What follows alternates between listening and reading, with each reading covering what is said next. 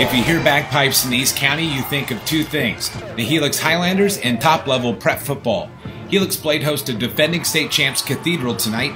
Early on, Helix struggled to overcome penalties, but their defense was sharp out of the gate and kept the Dons in check all night.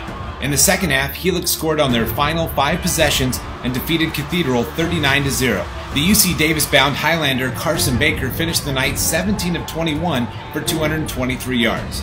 More on this story to come. Check out eastcountysports.com for updated stats and highlights, and make sure to check out the East County Sports Report each week. New episodes dropping every Thursday morning.